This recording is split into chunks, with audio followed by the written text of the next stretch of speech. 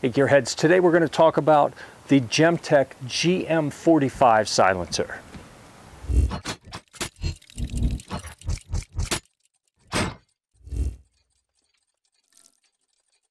Hey Gearheads, Jeff with Gear-Report. If you're new to this channel, we do reviews of all kind of outdoor gear. We'll do camping, backpacking, hiking, some water sports stuff. We do a lot of firearms, whether they be pistols, rifles. We even do some air guns. We do full spectrum of that stuff, shooting, hunting, concealed carry. So if you haven't subscribed yet, please go ahead and do that, because we got a lot of great reviews on the way and we don't want you to miss them. What we're going to talk about today is from GEMTECH Silencer. This is their GM-45 model, and just for convenience, I actually have it mounted on a SIG P226 air gun right now. This is an air pistol, so this is just for demonstration so you can see what it looks like with the lid device, the linear inertial decoupler that is on here. So let's go ahead and take this off because it doesn't really fit on this. I feel weird having it on an air pistol anyway. There we go. Get that off of there. What we have here is the GM-45. It is set up for a 45 ACP pistol. Neat thing about this is you can also shoot 9mm, you can shoot 40 Smith & Wesson, you can shoot 10mm. There are some restrictions. I believe the 40 and the 10 both need to be shot dry. In all the other cases, it can be shot dry or wet. And you know what, I want to be sure I get all these statistics right. So let me pull the paperwork out here. This is 6.2 inches in length. It's 1.375 inches in diameter. The unit weighs 5.5 ounces without the mount. And when we say without the mount, I told you this is the .28 lid device on the end. I'm going to unscrew this and take it off. Here is the actual .28.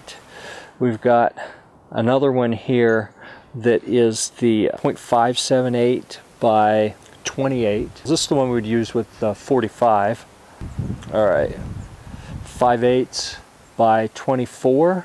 So this is going to fit on a 30 caliber, like a 300 Blackout, which if you're shooting subsonic, this pistol can will actually work for a 300 Blackout as well. You see this does not use the linear inertial decoupler. This is a solid mount. We got the same thing here for a .28. This is actually a really nice can if you're shooting 22 long rifle. So if you've got, you know, a 10-22, or my son has a Savage 22 bolt action rifle that we use this can on, and it's absolutely fantastic. Which is kind of surprising. A pistol can for 45 is great for 22. Who'd have thunk it? They have a 9/16 by 24 for 40 Smith & Wesson, and for some 9mm carbines, 1/2 by 36. So some of them work with the 1/2 28, others need the 1/2 36, like a Colt, Rock River Arms, a Bushmaster. They also have a metric 13.5 by 1 left-handed for 9mm carbines and subguns. We like subguns. So this is full auto rated. That can be important. Kind of surprising because this is an aluminum can. You kind of expect that if it's full auto rated, it's going to be a titanium can.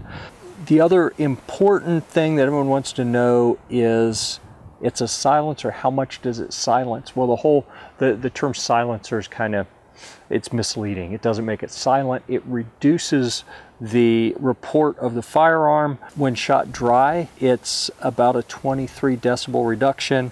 When shot wet, that's 35. So what does that mean, wet versus dry? Go check out the videos on the GEMTECH website. I'll put a link in the description where you can go watch the Angry Dwarf, Alexander. You can go watch Alexander, and he has some videos. He'll explain to you what he means by wet versus dry.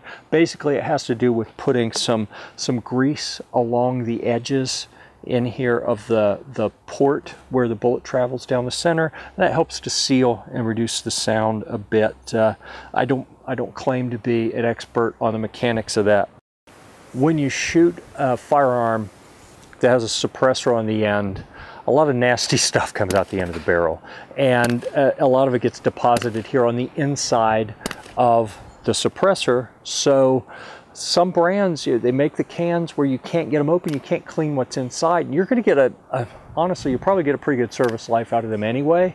But you know, sometimes you want to be able to open it up and clean it. I'll tell you right now, this is hard to open because I haven't opened it up to clean it. Here, it's coming open. There we go. So now you can see the K-baffles inside. And honestly, they don't look too bad. I think we had a little bit of buildup that was making it hard to get started, but kind of surprised. As many rounds as I put through this, a variety of them wet. I thought it'd be kind of nasty in here. It actually looks pretty good. Very little erosion along the edges, which I would have expected a little bit more with the amount of shooting we've done with this. Shot a lot of subsonic 300 blackout, and you know, as I said, it is full auto rated. We didn't shoot technically full auto, but I've had this on a 300 blackout with a slide fire stock, which is loads of fun. If you haven't tried one, I'll put a link to the slide fire stock in the description as well. You need to go check out our videos on that. Loads of fun, and it's as close as you can get to full auto without actually having a full auto weapon, in my opinion.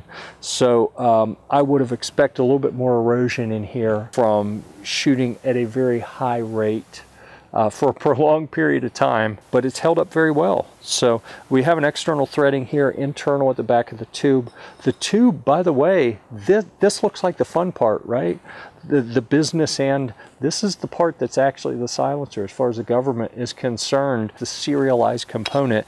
It's got the internal threading here. That's how we mate these together to screw them back. So this is the GM-45 from GEMTECH, a pistol can that can be used for subsonic 300 blackout, as well as a variety of pistol calibers and even 22 long rifle. It does very well. It comes in this little case, which is nice. Give you something you can put on your molly gear, secure it in place so you've got it there, easy access, give it a little bit of protection. Or if you want protection while it's actually on the firearms, you can talk to our buddies at GEMTECH. This, I'm gonna have to put a link to what model this is. I don't remember, but what I do know is this is a heat-resistant sleeve that's good for like some ridiculous amount. You can go read the website. I believe it's something like 3,000 degrees Fahrenheit. Like, I hope it never gets that hot, but if it does, it should not melt this sleeve. So that is the temperature resistant sleeve, and that goes in this protective outer cover that velcros tight, and it's got some, there we go, 3 of those.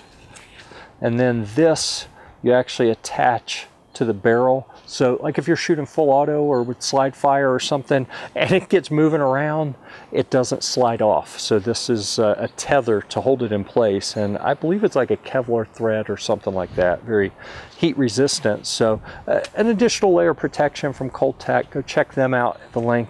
The time this video was shot at the end of February 2017, these are listing for about $6.99 at various different places. Check the links in the description to see what the current price is. I'm always hesitant to talk about price because it can change, but that's what it was now, $6.99. Not a hardcore multi-use can because it's tailored for pistol use, but you get the flexibility of having a few rifle applications you can use it on as well. GM-45 from GEMTECH. Go check it out. We'll see you at the range.